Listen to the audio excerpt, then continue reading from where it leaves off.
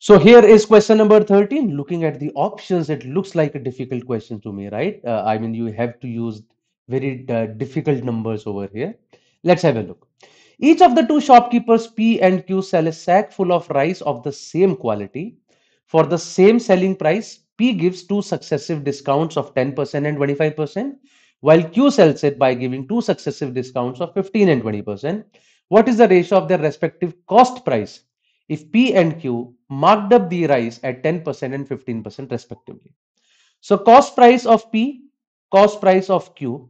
Let us assume cost price of P is, let's call it X. Let's say cost price of Q is equal to Y.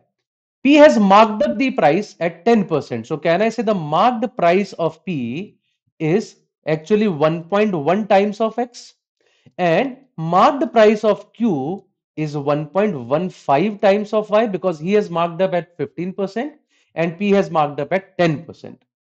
Now P has given two successive discounts of 10% and 25%. So what is the selling price of P? 1.1x is the marked price.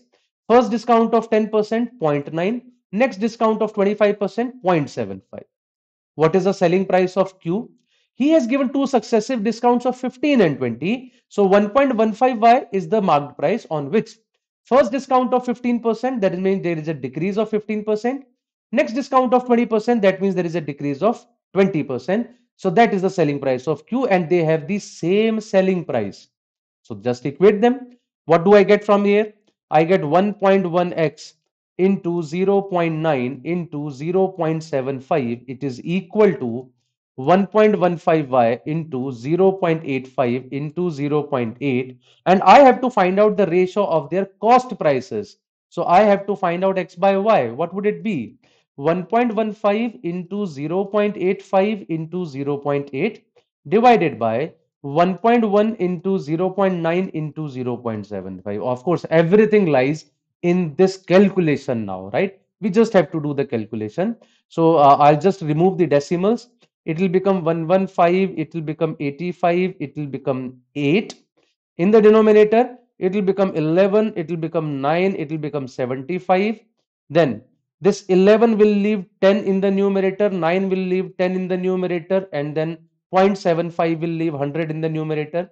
1.15 will leave 100 in the denominator, 0.85 would leave 100 in the denominator, zero point 0.8 would leave 10. This 100 will cancel out, this 100 will cancel out, only I have a 10 in the denominator now. Let's solve it. So I can cancel it out by 5 at 23, and this can be cancelled out at 15. Then 5 3s are 15, 5 17s are 85. Then I have 2 4s are 8, and I have over here 2 5s are 10. And ultimately, what am I getting? In the numerator, it is 23 into 17 into 4, and the denominator is 11 into 9 into 3 into 5. I don't think that we can cancel out anything from numerator and denominator now. Now, if you look at the answer of this question, probably we can answer it very fast, just the simple reason being this 5 in the denominator. No other option has a 5 in the denominator, right everyone?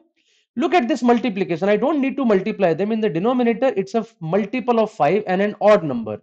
None of the options has a multiple of 5 as an odd number in the denominator. Therefore, option C becomes the right answer for me. In this question, I would consider it as above moderate. The simple reason is the kind of calculations which are there, though conceptually, it's an easy question in my opinion.